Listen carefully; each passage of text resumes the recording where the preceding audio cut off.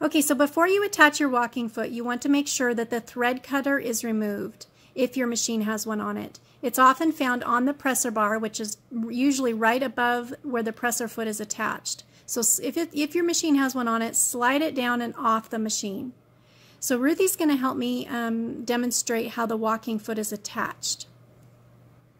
Take the fork arm and slide it up over the needle bar at the same time that the fork goes over the presser bar. And now it is in position.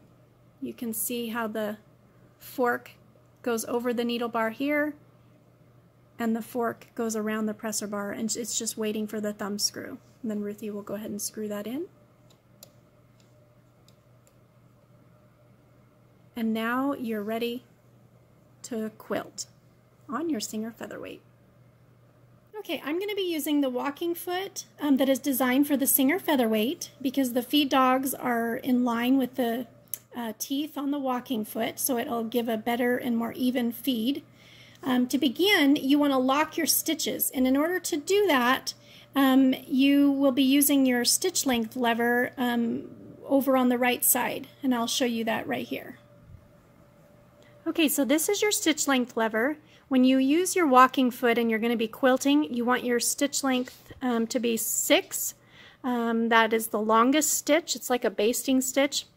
But when you have all the layers, it tends to not look as long of a stitch because of how the fabric advances. So I always put mine at about 6. When I'm going to be putting my feed dogs in neutral, then I raise the lever up till it is parallel with the floor. So this is the position for having it be in neutral. And then when I need to go down again, when I'm going to go forward and advance my stitches, then I just lower my stitch length lever. But if I need to fine tune it and go to a certain point, then I can raise it exactly where I want it, and it'll move my feed dogs, and my needle can be directed exactly to that point. So when I raise and lower my stitch length lever, you can see that it's moving the feed on the machine. And that kind of gives you some control, and it becomes a tool that you can use when you need to direct your needle exactly to a certain point. So we'll get started. We need to lock our stitches. So I'm going to raise my stitch length lever so it's parallel with the floor, and that will be in neutral. So my feed dogs will not be advancing or going in reverse. It'll just be stationary. So I will hold my thread tails back here and just do 3 stitches there. And that locks my stitch in place to get started. And then I'm going to be using the little guide. They're kind of slots where those teeth are on the walking foot. I'm going to use that as kind of my guide to quilt along this edge. Whoops. And I'm going to lower my stitch length lever all the way down to 6.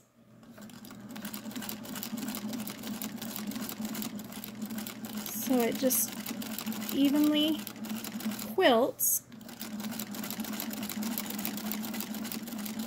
And then when I come to the point, if I go this is too far, but I don't want to go too far, I can raise my stitch length lever just a little bit to kind of take me right where I want to be so that I can pivot.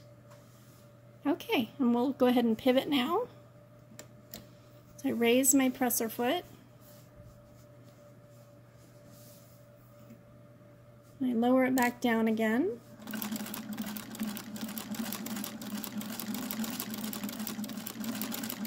And then I just quilt along that seam. And if I want to lock my stitches again, I just raise my stitch length lever to parallel with the floor. Okay, I just want to give you a little demonstration of how this walking foot works on the Singer Featherweight. You can see, I'll show you where I'm aligning it. There's a seam right here, and I'm aligning it to the teeth here so that I'm just about an 1/8 or maybe 3/16 of an inch over from this seam.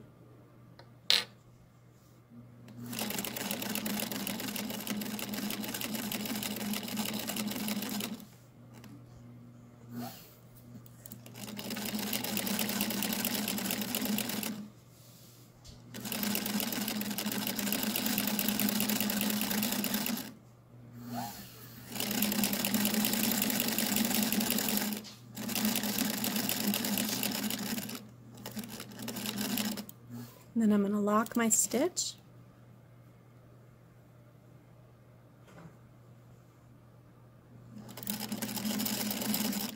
And now I'm ready to do another pass.